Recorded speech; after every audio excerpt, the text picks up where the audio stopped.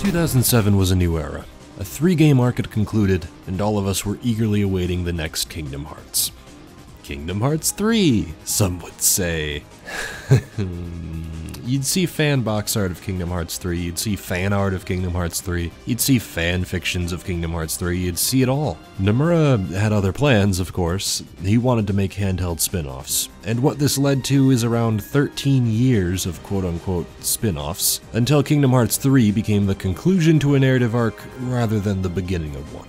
In reality, 3 new games would begin this second chapter. Kingdom Hearts 358 Days Over 2, yes, this is how you pronounce it, don't question it, Kingdom Hearts Birth by Sleep, and Kingdom Hearts Coded. These 3 games would later be connected by Dream Drop Distance, with Kingdom Hearts 3 to serve as the follow-up. Legends spoke of a secret movie at the end of both Kingdom Hearts 1 and Kingdom Hearts 2, both of which would tee up the next entries. This ending scene, referred to as Another Side, Another Story, served a dual purpose. It hyped people up for Kingdom Hearts 2, but the scene itself would be represented in Days. Minus the part where Mickey shows up. It's actually kind of funny to think about that in retrospect. Before we begin, I have to explain, it's pronounced 358 Days Over 2, because this story follows 358 days over 2 people's lives, Roxas and Xion.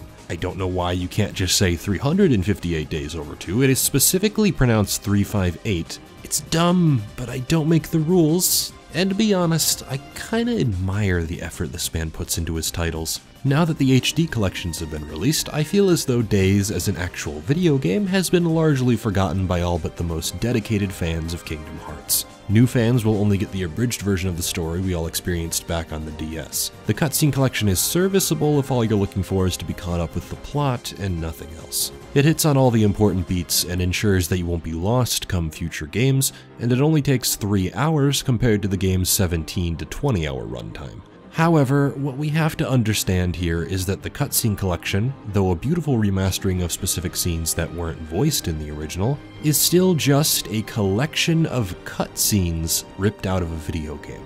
Without that sense of context, something is going to get lost in the transition, and unfortunately I feel like what we lost is the impact of the story of Roxas, Axel, and Xion. I wouldn't be surprised if new fans weren't as attached to these characters simply because they lack the context and runtime necessary to properly bond with them the same way most Cage fans were forced to back when these collections didn't exist. The more time has passed, the more I've been allowed to ruminate on the game, its goals, its narrative. I've come to admire it in a strange way. Though I completely understand that it would have been very costly to remake the entire game for the HD collections, and for a game that many people played just to get more story.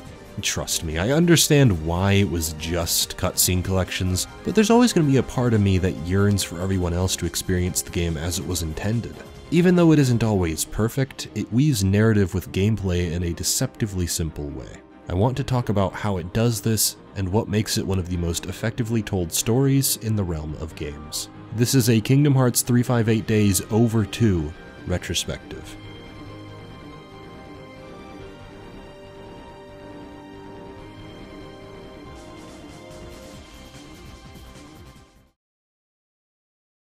As promised, I'm gonna run through the important points of Kingdom Hearts 2.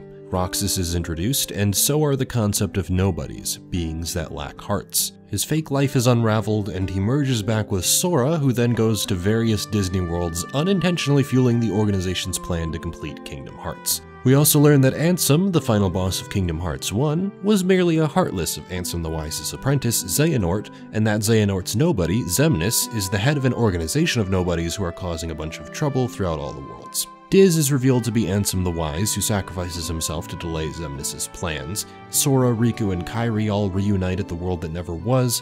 Roxas and Naminé both acknowledge their other halves, and all is well with the world after Sora and Riku beat up a dragon. Most of the key points to remember about Kingdom Hearts 2 are the concepts introduced, like the organization's plans, the idea of nobodies, and the struggles that accompany those ideas. This leads beautifully into the story of Days, which takes place in between 1 and 2, concurrently with Chain of Memories. It was created to recount Roxas' life before the beginning of 2, and what led him to Diz's data Twilight Town. Presumably at or around the same time Sora became a Heartless to save Kairi in Kingdom Hearts 1, Roxas came into being, was given a name by Xemnas, and drafted into the organization as their 13th member. He is certainly a distinct nobody because he can't remember ever having a past, and as such he lacks any memory of the ideas that make up a human. He doesn't know why he's in the organization or what their goal is ultimately supposed to achieve. According to Axel, he doesn't have emotions, and he doesn't even have a basic grasp of what friendship is supposed to be. For all intents and purposes, he's a newborn baby thrust into the life of an adult working for a cult that decides who and what he is. His goal as the Keyblade wielder is to defeat the Heartless, thus releasing their hearts and sending them to the world that never was, where they form Kingdom Hearts. A version of Kingdom Hearts, anyway. Oh, the goal of the organization is to obtain hearts of their own. At least that's what Xemnas is telling everyone. Sykes and Axel have a feeling there's a lot more to it, and Xigbar obviously knows what's up, but that's for a future game. I'm getting way too ahead of myself. The point is that Roxas will carry out missions every day. They range from recon missions, where you'll examine a new world and learn new things about it, Heartless hunts, which simply involve finding and destroying artificially created Heartless, boss hunts, which are almost exactly like they sound, and emblem hunting, which is also pretty much exactly what it sounds like. You'll start the workday with either a cutscene or by spawning directly at the lounge to configure your character and do some shopping before selecting a mission. This pattern repeats itself scarily often.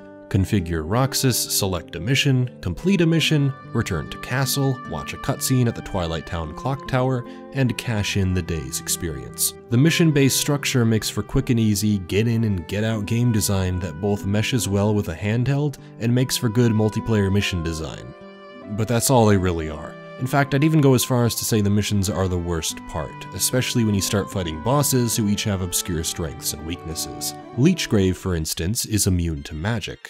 For some reason. Nothing about the mission description clues you in on this like other missions do, it's just immune to magic.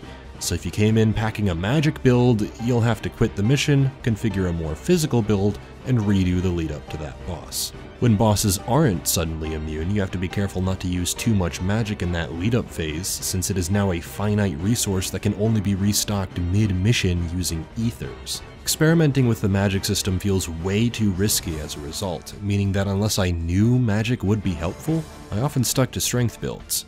Magic in general is fairly hit or miss, with the generic fire spell being more useful than the direct upgrade Fira because it homes in on enemies. What you end up casting so often feels slow, clunky, and pointless unless it just so happens to do a lot of damage to a specific enemy or boss. It feels like a huge waste of time, and whenever you aren't fighting bosses or generic Heartless, you're just collecting emblems or doing recon. When you focus on this stuff for more than a minute, it tends to fold in on itself. However, when you consider that it's for short play sessions, it makes a little more sense. Even considering that it was made for a handheld, sometimes short play sessions don't even solve the issue. The problem is that there's next to no mission variety. Since you'll be revisiting the same worlds over and over, many times without even advancing the story of that world, all you're gonna find yourself doing is a bunch of meaningless tasks. None of these worlds offer anything surprising. You've been to them all before. Beast Castle, Agrabah, Wonderland, Olympus Coliseum. I guess Neverland has some new environments, but really it just adds a few spacious areas on the rocks next to the ship. We don't get much more from Neverland itself until Birth by Sleep, unfortunately. Very rarely was the gameplay itself the driving motivation, it was mostly everything surrounding that. When I got to meet back up with Tinkerbell, or reluctantly train with Phil after Xigbar abandons Roxas, or to see incredibly unusual pairings like Genie, Roxas, and Xion. It's just very strange to see Roxas doing traditional Kingdom Hearts stuff, you know? See, the problem here is that this game plays like Kingdom Hearts 2, but shoved onto a handheld and with all the concessions you'd imagine it would have to make. Your Keyblade hits don't pack the same punch since the enemies don't always stagger like they used to. You can't so much modify your combos as much as you can switch a Keyblade and use that Keyblade's combo. If you pick a magic Keyblade, the physical combo will be slow, imprecise, and near useless, but the magic you throw out will be far more powerful as a result. There's a Keyblade for longer air combos, one for higher strength, there's even a mix of strength and magic. This provides a momentary sense of variety, but it's not a deep enough system to compare it to the combo modifiers of Kingdom Hearts 2. All it really does is add a visual flourish to your A button presses, and I'd even say it feels less customizable because it locks you to one Keyblade combo at a time, with all the positive and negative stat changes that accompany it. You end up picking your poison rather than your playstyle a lot of the time. The lack of Heartless variety accompanies the slower, less in-depth combat to ensure that you'll be bored a majority of the way through.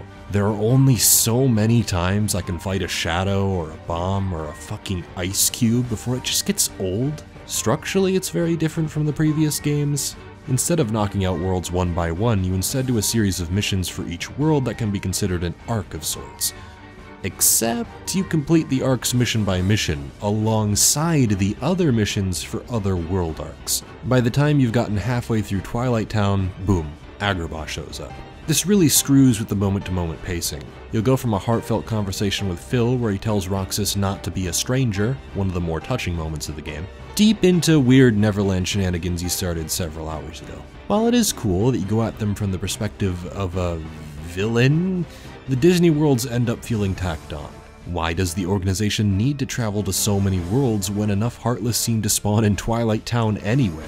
The only two new mechanical elements to this game are mechanics that are woefully underutilized. This grid-based Tetris-style progression system is genius on paper. It allows players to pick and choose whether they want higher levels, more healing items, more powerful movement abilities or weapons. The most powerful upgrades are in weird patterns on purpose, so you have to think about where you place them, and so that it constantly ensures you have to keep asking yourself questions about your loadout. It's a shame the game itself doesn't seem to even acknowledge it though. For the most part, basic Keyblade combos and the occasional magic spell will see you coasting through enemies in boss fights. Some of these bosses take light years to defeat because the damage scaling is totally out of whack. Sometimes you'll shred through bosses and enemies like Swiss cheese, other times you'll be doing chip damage, and for seemingly no reason. Some hitboxes are so tiny that doing any damage at all is a chore, especially this Neverland boss fight where you have to hit the tail of a Heartless that will never stop moving. Enemies sometimes give you very little time to react to their attacks and counter you at seemingly random intervals. As a result, the most effective tactic becomes a hit and run. You'll have to forgive me if I didn't need to think about what panels I was placing where. Doing extra missions gets you more panels, more experience, and thus gives you more options, but I never felt like I needed more options to get by. The fights were so simple and boring that I glided through them with basic Keyblade combos a majority of the time. Unfortunately, it just meant that the system was overly convoluted. The second new system is the Limit Break. At low health, you can sacrifice a small bit of your HP to enter a Limit Break, where Roxas flies around the screen dealing massive damage. Again, really cool idea, but it's harmed by a few nasty, overlooked details. First of all, the moment you initiate this Limit Break, it is very hard to cancel out of. This wouldn't be a problem, except you can still take damage when performing a Limit Break. And since you need to be at low health to trigger it, you can kinda see where this neat new system often threw me. I almost never used limit breaks because they were so unsafe. In almost every circumstance, it would be unequivocally safer to heal up and deal slower combos so you don't get one shot in the middle of your flashy limit break. There are a few brain-dead sponges that are helped along by this system. This side objective in one of the earliest missions is a slog. Who thought this would be fun so early on? You don't have any of your later abilities, so it's most effective to go to lower health, spam your limit break, and call it a day 5 minutes later. But does that really make the limit breaks good on their own? Are they anything more than a bandage? Why do so many bosses have invulnerability phases that they pull out every 5 seconds? It feels like you can only get an attack in every few minutes. I do like the movement abilities you gain access to, and the spacious level design was intriguing at first, until you realize that there's not a whole lot to do in them except fight Mook Heartless, click examine on some rubble, or God forbid you push a block across a giant chasm. It's like it has every component that makes the Kingdom Hearts 2 gameplay great, plus some promising new additions, but none of those components are in the right places, which means we're done, right?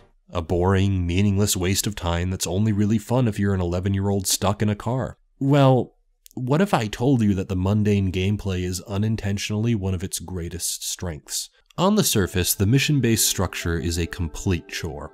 However, it's also a fantastic way to get the player into the same headspace as Roxas. He works as the organization's puppet for almost an entire year, completing missions day by day, and the repetition of that structure is key to the attachment players will have with Roxas's future disillusionment and his current distractions in the form of his relationship with Axel and Shion. You spend a lot of time on missions with other organization members, which is a great way to learn more about their characters and to better explain how they knew so much about the worlds in Kingdom Hearts 2. I especially like the interactions Roxas has with the Castle Oblivion members, and wish there could have been even more time spent with them. Unfortunately, they get sent off to Castle Oblivion almost as soon as the game starts, and we all know what happens to them there. You can't really place this game in the timeline where it is, and also expect more time with these members, so I understand why we couldn't. It's just a shame because they do a good job fleshing out the members that we already had more exposure with in Kingdom Hearts 2. Anyway, my point is that though you spend a lot of time with them, it's clear that they aren't trying to form any substantial connection with Roxas. So, the time he spends with Axel and Xion are even more special since they're some of the only characters who don't yell at him or smack him in the face. But since he still doesn't have much else to latch onto, he just keeps carrying out missions as he's told, hanging on to the brief hope that he can go have ice cream with his friends after work. Keyword there, work. I doubt this was an intentional move, but playing Days made me associate the missions with work. It was something I had to do to make ends meet, but it was never something I wanted to do. I almost feel like making a handheld game that's as fun as Kingdom Hearts 2 is impossible, especially on a DS. So instead of trying to make it super fun, they made it tolerable. There's a baseline level of satisfaction you get out of these missions in the same way there's a baseline level of satisfaction you get out of doing work, even if you ultimately don't want to do it. The animations and sound effects for defeating Heartless feel instinctively good in the same way they did in the previous games, even if the system lacks the depth that made it exceptional. It brought me closer to Roxas, when he was weakened by Xion and his level was cut in half, or when he gave up his Keyblade to help Xion remember how to use hers. It wasn't fun, but it was necessary. Work is very rarely fun, but often it's the friends you make at work that make the experience tolerable. When you take out the friends, the sense of connection, all you're left with is a meaningless time waster. It's fitting that the parts of the game where I felt most distressed is when Axel or Xion were missing, or when there was tension between the trio. Roxas wants desperately for those moments eating ice cream on the clock tower to last forever, but the player knows it won't happen. The player has the benefit of hindsight. More time without Axel and Xion means more time alone, doing missions, going through the motions, and less time overall with friends that won't last forever. Because another subject this game tackles well is identity. Even more than Kingdom Hearts 2, Roxas and Xion have no concept of how the world works or what emotions are even supposed to be, meaning that Axel has to be the one to teach them these concepts, often failing to hit at the heart of what they mean or why they're so powerful, likely because he doesn't understand the full extent of them either. It leads to Roxas's definition of friendship being sea salt ice cream, because Axel doesn't know how else to describe it to him. All he knows for sure is that they all don't have hearts.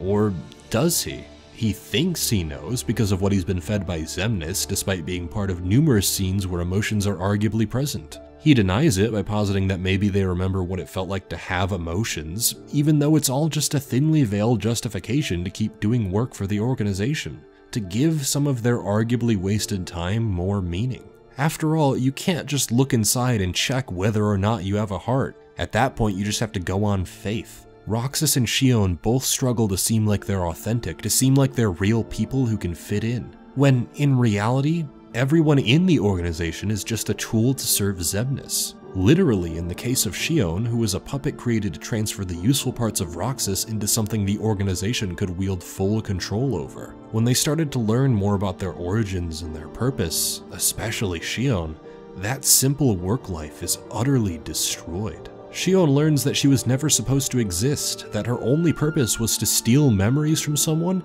and further the goals of their twisted leader. She tries desperately to cling to her simple life with her friends, the time she'd come to love, but it can't change the fact that this trio is headed down an unavoidable path of tragedy. Axel tries his hardest to keep the unit together despite knowing that none of his options are ideal. He could have told Roxas everything that he found out from the start, but that would only cause a rift between the group sooner. The reason he kept it to himself is because he wanted to be with them as much as he could before reality caught up with them. He's caught between his age-old friendship with Saïx, his allegiance to the organization, and his blossoming friendships with Roxas and Xion. The tragic truth is that although Roxas and Xion desperately want to be people, They work like everyone else, they laugh like everyone else, they have friendships like everyone else. They aren't allowed to be people. They were created to fulfill a purpose, and when it's clear they can no longer fulfill that purpose, they fade away. It becomes increasingly obvious that you're driving these characters toward their demise while also fueling the desires of an evil man, but you just have to keep going.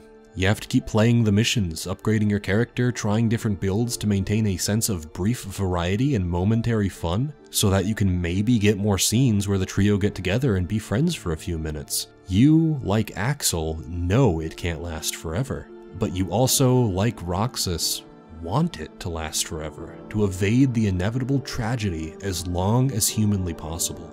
You can almost prove how effective the gameplay's relative mediocrity is at getting the player to connect with the overall struggle by pointing to the cutscene collection. You rip out a portion of the whole and expect it to deliver the same way? I watched the cutscene collection before I went back and played Days again for a review, and what I found is that the cutscene collection didn't affect me in nearly the same way playing the game did. Sure, it was sad, a lot of sad things were happening on screen, but I didn't cry like I did at the end of the actual game. I wasn't shaken when Axel screamed, "What's your problem?" Because I hadn't just spent 17 hours trying to keep this broken trio together, trying to stop the train from veering off the tracks, trying to hold on to the good. This story doesn't work when it's just a movie. They cut so much out of the collection, so many minor moments of character building. Remember when Roxas picked up a stick to fight with, and Shion says, "Roxas, that's a stick." That's funny. That's a moment of character building for Shion. Shion is a really cute character, and it doesn't get shown off that much. Maybe having it in the collection wouldn't have been important, but it was a nice moment that is relegated to a text blurb synopsis in the collection. Sometimes when visiting Disney worlds, Roxas will experience a sense of deja vu, but instead of telling you what Roxas is feeling, they show scenes of Sora doing the exact same thing on the bottom DS screen. Without a word, and without disrupting the flow of a normal scene, it shows what Roxas is feeling in that moment.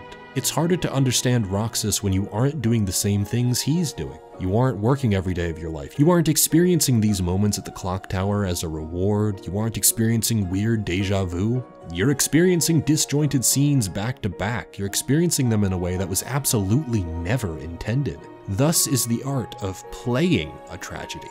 Days shouldn't be fun, should it? If Days was fun, working for the organization would be fun. The struggles of Roxas, Axel, and Shion wouldn't be as hard-hitting. And that thematic core of finding yourself in spite of difficult circumstances and the unsatisfying life-altering consequences of those revelations would be pointless. As the cutscene collection shows, without that context, it's just a brief glimpse into various moments in Roxas's life to fill in his backstory. Days is so much more than just a piece to fit into a larger puzzle. It deserves to be so much more than that. Yet, because it isn't the height of fun gameplay, I have a hard time recommending anyone play it over just watching the collection. For me, games have the ability to be more than just fun, but I know there are a substantial amount of people that only view games by how fun their gameplay is. I get where they're coming from, but looking at every single game from the same lens can sometimes lead to tunnel vision. If I were the me of several years ago, I would have hated Days for being so boring. But that's obviously changed, and I found a new experience I can't get anywhere else. An experience that can only exist in spite of the issues it has. I think I can get my point across the best by looking at the infamous ice cream line. No! Shion! Who else will I have ice cream with?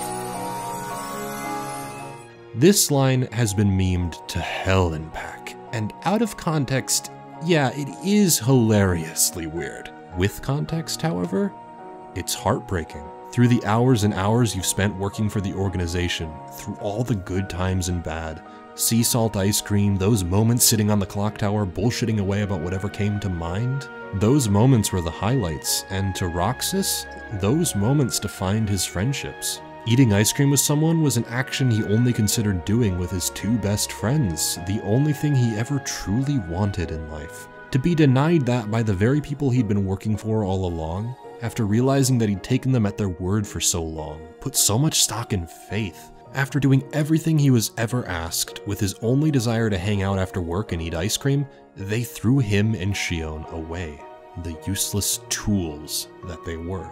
When I hear this line, who will I eat ice cream with, it hits me hard.